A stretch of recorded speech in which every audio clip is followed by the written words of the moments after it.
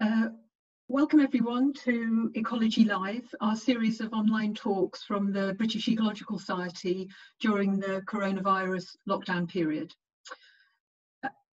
I'm Professor Jane Hill of the University of York in the UK, and I'm Chair of the Publications Committee for the British Ecological Society. If this is your first time joining us, you're very welcome, and why not join us every Thursday to hear a 30-minute talk on the latest ecological research while so many of us are working from home. And welcome back to all Ecology Live regulars. We know how many of you are coming back again and again, which is great.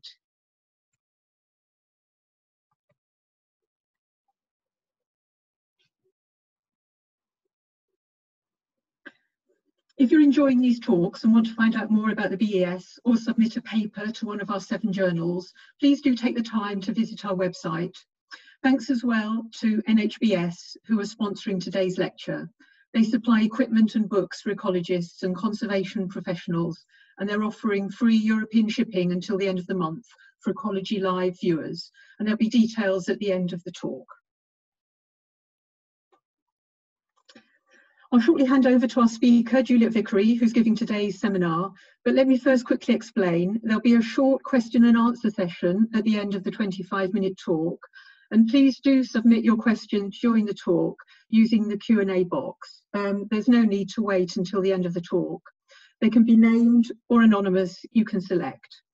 We'll then pick a couple of questions to ask our speakers at the end of the session, and we'll see how many we can get through.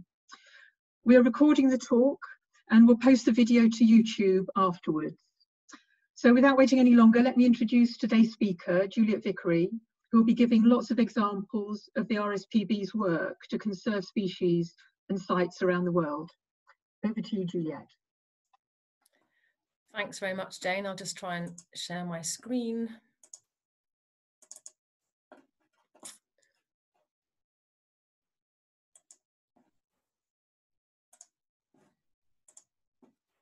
Now, hopefully that's up and running. Hello everyone, and thanks so much for joining me from wherever you are in lockdown land, and thanks to the BS for the chance to share with you today some of the work of the International Conservation Science team at the RSPB. So a couple of things just to put the work into context first.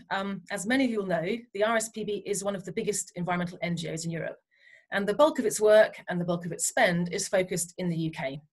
So what I'm talking about today is a subset of our work, but it is a very important subset and represents the work of a very large number of people, both present and past scientists, our policy colleagues, and many in-country partners around the world.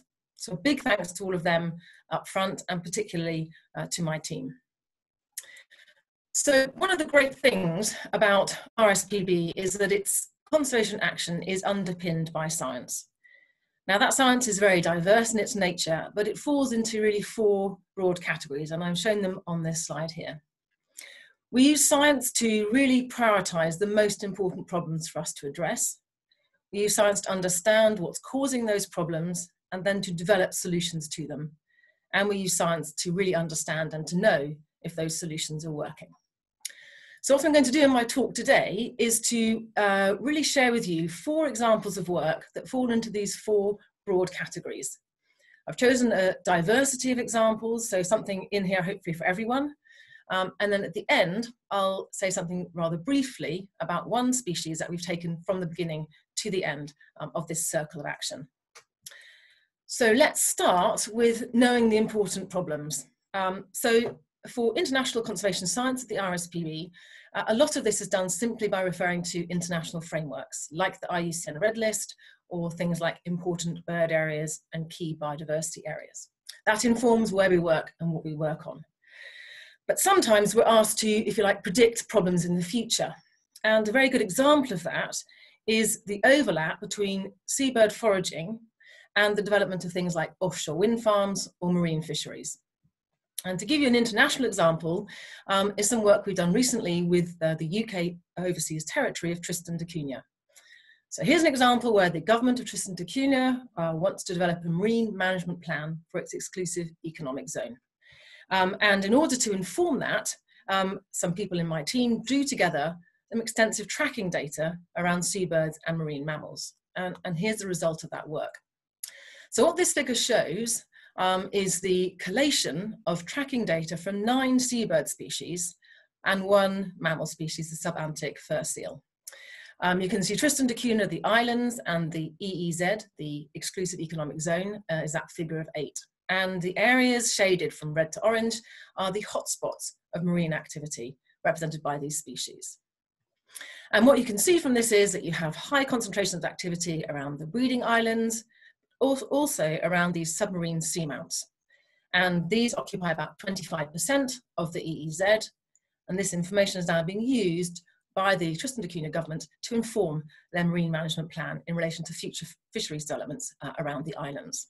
And there are many examples similar around the UK, using again seabird foraging in relation often to offshore wind farm developments. So that's an example of, if you like, predicting future problems. But a very large part of our work is all about understanding what's causing particularly the declines of species. And as an example of that, I'm going to use a species that we've been involved in for a very long time. And that's this one. It's the sociable lapwing, which breeds on the steppe grasslands of Kazakhstan. It's a migrant, so it winters further south in Africa, Southeast Asia, and the Middle East. And it's been in long-term decline since around the 1930s. And the sort of working hypothesis was that this was linked to changes in agriculture on the steppe grasslands, particularly a shift from grazing to arable crops. So the first phase of the science really was to try and understand what are the habitat preferences of the species, and is there any reason to think that that preferred habitat might have changed in recent times. And perhaps the nicest figure to come out of that work is this one. So this shows the density of nests of sociable lapwing on the vertical axis in relation to the grazing intensity of cattle measured by GPS collars on those cattle. And you can see the higher the density of cattle, the higher the number of nests. This is a bird that likes short grass where it can maintain vigilance on the nest from predation. Now the problem that that sort of threw up, if you like, was that this short grass may well have been declining in Kazakhstan. The reason being there's been a loss of natural grazers through hunting, but also a cessation in this practice of putting out big herds of cattle onto the grass plains. So now this short grassland is concentrated around villages, and what that might do is make these nests vulnerable to nest loss through both predation and trampling. So is the problem then a decline in productivity? And that was the next stage of this work. And the scientists looked in a great deal of detail at loss of nest using camera traps and survival of individuals using ringing and colour ringing. And I've summarised the findings of that huge amount of work on this slide. And what this is telling us is the problem is not in fact productivity, but it's survival of adults. So the first bullet, nest survival was in fact low, and lots of nests were lost to trampling, but chick survival is very high. So the number of chicks fledged per pair is enough to keep that population stable. But adult survival was low, in fact below what you needed to keep that population stable. And if you do this, if you put these figures into a population model, you can see it's adult survival that has the biggest impact on population growth. And that while you have to double fecundity and first year survival, you only have to increase adult survival by 30% to get this stable population. So it's not productivity, it's about survival. And because they're migrants, of course, this means you've got to start looking further afield for the problem. And that led to the third and final stage of this diagnostic research, which was to satellite tag individual birds from their breeding grounds. And the results of this showed some fantastic insights to these birds' migratory behaviour, and they're summarised on this slide here. So this is the migration routes for sociable lapwing breeding in Kazakhstan in the autumn. And you can see 2 migratory pathways and a number of different stopover locations. Lots of fantastic information, but for the purposes of this talk, the most important thing is shown here. It says large numbers of birds staging in the Caucasus, Syria, and Turkey. And the presence of large numbers of birds on staging grounds at predictable times in predictable numbers led scientists to be concerned they were vulnerable to hunting. And in 2009, the first direct evidence of this became apparent when large numbers of sociable lapwing were seen being taken almost as bycatch on hunting trips for bigger prey. So that's the problem. It's to do with survival related to hunting. I'm not going to talk a lot about the solutions at this stage, but there is work under the African-Eurasian Waterbird Agreement, but obviously an extremely difficult part of the world to be working in just now. So that's a little bit about the sort of diagnostic research that we do around a species. Let's move now to the sort of work we do around trying to develop solutions to problems. And for this, I'm not going to talk about a species, but about a site. And the site I'm going to talk about is this one. It's the Gola rainforest in Sierra Leone on the border with Liberia. So this is one of the largest tracts of Upper Guinea forest in West Africa. And it's somewhere that the RSPB has been working for about 30 years. And it's there because it supports not only fantastic globally threatened birds like this white-necked Picathartes, but also large numbers of threatened mammals, particularly the lowland western chimpanzee. So, like tropical forest throughout the world, of course, Gola is severely threatened. And this map shows the area of forest on the Sierra Leone-Liberia border, the border shown in that black line, and the 3 patches of forest that make up Gola Rainforest National Park are shown here. And you can see it's surrounded by really a sea of fragmented forest, largely slash and burn agriculture. And it's this slash and burn agriculture that is actually the main threat to Gola forest now. And so recently our work has focused very much on working with the forest edge communities around Gola and to try and develop land use approaches that provide them with increased livelihood, but also support large amount of biodiversity. And through things like household surveys and community questionnaires, one thing has come up very often, and that is a desire from these communities to increase the yield and therefore the income from the commodity crop cocoa. So the Gola Cocoa Programme has worked with these forest edge communities to rehabilitate abandoned cocoa and to improve management and therefore yield in existing smallholder cocoa farms. And since the work started in 2017, the production and export of cocoa from Gola has doubled. So we've seen a much bigger yield for export from these cocoa growing forest edge communities. But we've also worked with the supply chain to improve the guaranteed market and the price that these cocoa farmers receive. And we've done that by developing and bringing to market a single origin chocolate bar, which secures a premium price for the cocoa from these forest edge communities. So that's great for the people around the forest, but what about for biodiversity? And so a postdoc in my team, Mark Hume, carried out months and months of point counts, surveying birds in the forest and in the buffer zone, working with the research team in Gola. And to try and summarize an awful lot of work into one slide, I've shown it here. So this is an ordination plot. It allows you to see how similar bird community composition is in 6 different habitat types in and around Gola. So this is the bird community in the forest itself. And there are just 2 key take-home messages from this slide. So the first is if you compare active with abandoned cocoa, you can see the bird community is almost identical. And that's great because it means you can improve the yield in cocoa in these smallholder cocoa farms without impacting on the bird community. The second sort of take-home message is that if you compare the bird community in the cocoa with the other main land use type in the buffer zone, which is farm bush, that's agriculture, what you can see is that the overlap between cocoa and the protected forest in terms of bird community is much higher. So in terms of a productive land use in the buffer zone, cocoa looks to be good both for people and also for wildlife. But of course, the real test about whether this is a good option altogether for the forest is it also stopping deforestation? So we can't answer that for cocoa per se, but we do know that the program of work that we're implementing around Gola does seem to be protecting the forest. And we know that in 2 ways. So the very early work of the RSPB around Gola was all about elevating it, raising awareness of its value and securing protection. And in 2011, it became a protected area. a national park. And we know that protection affords benefits in terms of forest cover. And to show you that really very simply, this is work by Alison Beresford and Graham Buchanan in my team, and it looks at the annual survival of habitats from remote sense land cover data at protected and unprotected sites across Africa. And if you look at these two columns on the left-hand side, you can see that for forests, protection obviously does have a benefit in terms of retaining the habitat.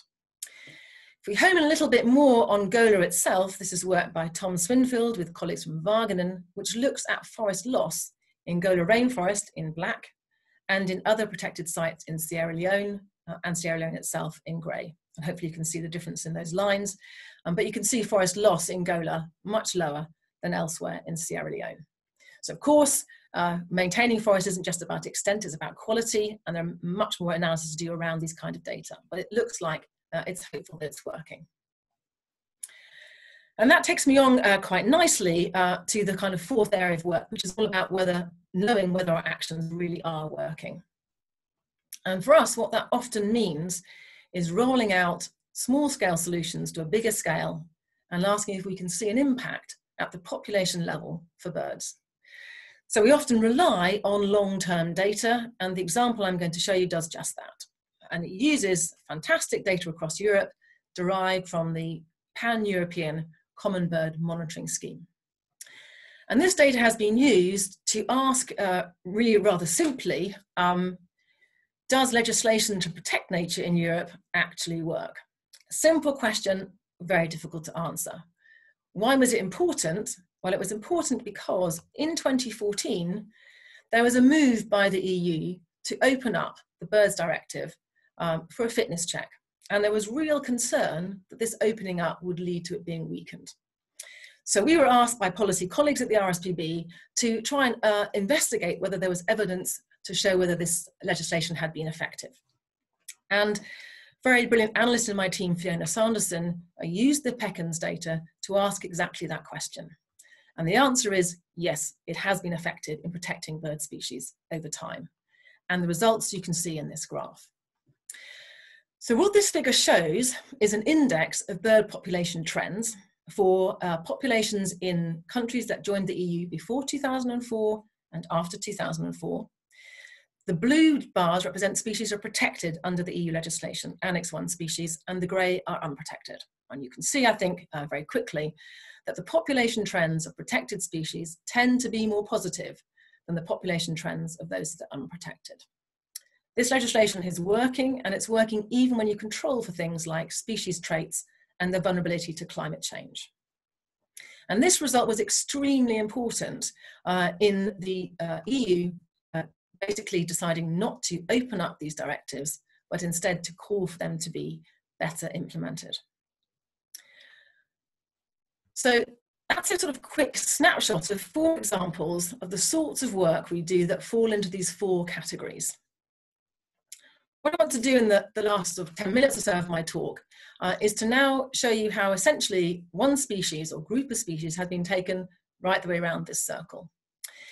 It's a group that the story will be familiar to many of you, certainly the beginning of it, but I hope less so towards the end, and it's that where I'll focus. And relates to these species. It's the gyps vultures of India and Nepal. 3 species of vultures that were one of the most abundant species on the Indian subcontinent until catastrophic declines in the 1990s, over 90% in a handful of years, brought these species to the brink of extinction. The cause, which is again now relatively well known, was the widespread use of a non-steroidal anti-inflammatory drug to treat sick cattle. What was the evidence that showed this was the cause? Well, several-fold, but perhaps the first ones came from the autopsies of birds found dead in the wild. So what these autopsies showed was that many of these birds were dying of kidney failure, and that where that was the cause of death, it was always associated with the residues of diclofenac in the tissues. Another line of evidence was that the timing of the introduction of diclofenac onto the market was almost exactly coincident with the onset of these catastrophic declines. And the final line was that there was a clear pathway by which this drug could reach into the food chain. And that perhaps requires a little bit more explanation. So in Hindu culture, cattle are sacred. When they die, they're taken to carcass dumps where they're skinned and left to be scavenged. And some very elegant modelling by Rhys Green showed that when you take into account the toxicity of the drug and the foraging ecology of the vultures, it's very clear that the levels of drugs being found in the tissues of carcasses sampled from carcass dumps was at sufficiently high levels, sufficiently often, to completely account for that decline. So clear evidence about what the problem is. What are the solutions? Well, there are several strands to this, and I've illustrated them on this slide here. I'll start on the left-hand side, and the top left, obviously the most obvious solution is to ban the drug for veterinary use. And the Indian and Nepalese governments moved very quickly to do this, and it was banned by 2005 and 2006 in both countries. But diclofenac is very cheap and very effective. And so if putting that ban in place would be extremely difficult for the rural poor who depend heavily on cattle without a vulture-safe alternative. And that led to a search working with zoos and bird collections across the world for a safe drug, which was then tested with scientists in South Africa. And this one, meloxicam, is now marketed as a vulture-safe alternative to diclofenac. The other two strands of the solutions are on the right-hand side of this figure, of this slide. The first was the absolute need to safeguard this species in terms of setting up captive breeding populations. There are now 5 breeding centres, 3 in India, 1 in Nepal and 1 in Bangladesh. Together they house over 400 individuals of all 3 species, and science has been instrumental in understanding how to breed these for the first time in captivity. And finally, a real need to protect the existing colonies. And this we've done by establishing vulture-safe zones around these existing colonies, using education and awareness raising to clear the area of diclofenac, and ensuring that the cattle put out for them are safe and have not been treated with this drug before death. So a lot of solutions in place for quite a long time. Are they working? So the 2 things you want to know, of course, is diclofenac going down and our vulture numbers going up. So let's look first at the drug. And the answer is things are going in the right direction. So this slide shows you the prevalence of the 2 drugs, the safe meloxicam and the unsafe diclofenac, from carcasses in carcass dumps throughout the India, Nepal and Bangladesh. The different colour lines are different regions, and you can see diclofenac has gone down in prevalence by about 50%, and meloxicam has gone up. So that's great, but you may ask, given it was banned in 2005, 2006, why is it still present in the environment at all? And part of the reason is that although it was banned for veterinary use, it can still be used for human use. And you can go into a pharmacy and ask for a human diclofenac to treat cattle. So to try and understand how much of a problem this is, the team has been carrying out covert pharmacy surveys. So a local surveyor is employed to go into a pharmacy, to ask for a drug to treat a sick animal, and then to buy the first drug he or she is offered. And what are the results of that? They're shown here. So this is the frequency with which these non-steroidal anti-inflammatory drugs are offered in pharmacies, diclofenac, meloxicam. They're sort of mirror images, so let's just focus on diclofenac. And you can see that in both India and Nepal, the frequency is indeed going down. But if you look, the scales on the axes are rather different. And in India, they're still much more prevalent than in Nepal. Why is that? Almost certainly because in Nepal, there's been really fantastic awareness raising and education with strong government support. And there are no manufacturers of diclofenac in that country. And it's India, in fact, that we're now focusing on in terms of trying to release captive birds back into the wild. So what are the birds doing? Drugs heading in the right way, what are the birds doing? To some extent, the trends reflect the difference patterns in these drugs, and I've shown that here. So these are the vulture trends in India and Nepal, taken from road transects over time. You can see in both countries, the declines are slowing. Only in Nepal do you see consistent recovery in these populations. And as I've said, it's in the lowlands of Nepal that we're now looking to start to release some of these captive birds. This is a bird that's wing tagged and satellite tagged, which has been released into a vulture safe zone in lowland Nepal. And of course, the ultimate aim of the project is to have all of these captive birds free flying in the wild a safe environment for all these species. So I'm just going to end really there by saying I hope what I've done is shared with you the sort of breadth and depth of the work that we're doing at the RSPB around these 4 important questions in conservation science. As I said, it's a snapshot of what we do, but if you'd like to learn more, please do visit our website, or of course, ask me questions now or later. Thank you very much.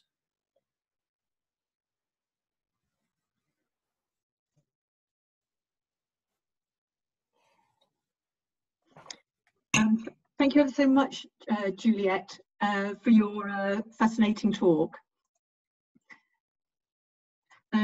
So we've got lots of questions that have come in, so I'm going to go and pick some of these questions that have been coming in, and they're across the different components of your talk, so there's quite a variable number of questions here.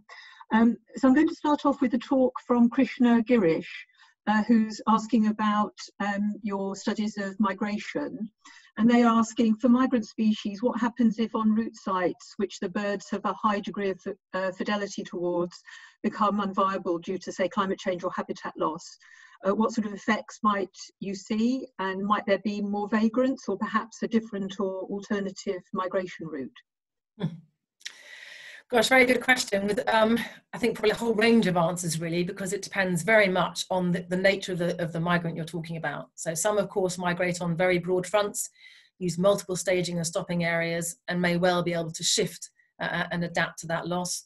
Others, particularly things like waders that concentrate in key areas, if they lose a key site, obviously a much more catastrophic impact on that population. So I think it very much depends on the nature of the migration and of those staging areas. And you know, it will be very species specific. But clearly the more bits we knock out in the chain of migration, you know, the bigger the problem is going to be for many of these species.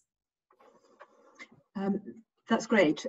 Moving on to questions about your Gola Sierra Leone studies. There's a question here from Sathya Chandra Saga, who asks a very topical question, with more zoonotic diseases predicted to threaten us in the future, how do you think we might use this as a way to leverage extra protection and stop habitat loss in the wildlife trade, particularly in tropical regions? Yeah, again, very good question. And clearly that is something that I think many conservation organisations have been thinking about currently, particularly. I mean, all I would say is that there are, of course, many reasons to protect tropical forests, not just zoonotic diseases. Their contribution to climate change, obviously to biodiversity per se. But this is another factor that perhaps has made it more real to the bigger part of the population, to understand that this constant pushing into pristine habitats, exposing animals to each other that perhaps had never been exposed to each other, is going to exacerbate this immersion of exotic diseases. So absolutely, it's another one of the tools that we as conservation scientists can use to protect these absolutely crucial bits of habitat around the world. That's great. Then we've got staying in Sierra Leone, thinking about cocoa and chocolate bars, which sounds a good idea. Question here from Sophie Bennett. Where species composition differs between abandoned and active cocoa sites, do you have an understanding of whether the species that are lost are all closely related species? So in other words, is a whole family of bird species edged out? And do you have an understanding about why that, where that results in loss of ecosystem services? Yes, thank you. Another fantastic question with a kind of multiple answers, really. So, I mean, the species that go first really are the highly forest-dependent species. So they will be ones that are lost first, and that is true within the cocoa compared to the forest. The work that we're carrying on around the cocoa is looking quite particularly at how do we maintain the best bird community composition. So is it about connecting these cocoa plantations or smallholder farms to the forest? Is it about the size of them? So the sort of way in which you might actually cultivate cocoa, how much shade, how connected to each other and to the forest you need to be to maintain the bird community closest to that protected forest. Not a very specific answer, but that's the sorts of species you'll lose first, and a lot more work to try and really maximize the value of that shade cocoa for the forest bird community, which is what we're doing now. That's great, Juliet. We've got a lot more questions coming in, so I'm just going to take one more question, then I'll let you off the hook. So there's a question later, aren't I? So I'll try and answer some more questions offline to all those that are asking. Absolutely. There's a question here, anonymous question. Do you ever find that when protecting birds around the world that you end up indirectly protecting other species too? And do you happen to know of an example of that? So I think this is a question about flagship species, isn't it? That will confer benefits on others. I think the answer to that I would say is that much of the work the RSPB do focuses on birds, but it always is about protecting the habitat as a whole. Clearly, all these species require places to nest and places to feed, and so it is about the whole habitat. And often we use birds as flagships to secure protection, of other species. And I mean, in a way, Gola is part of that. We started there around Picathartes and Gola malimbi, which are the bird species that we're particularly interested in. And it's very evident that actually there are many other mammal species that will benefit from protection of that forest. So I would say that most of the work that's about conserving an individual bird species is always about conserving the ecosystem and all the other species and plants and animals that go in with it. That's great. Thanks so much, Juliet. So that brings today's Ecology Live to a close.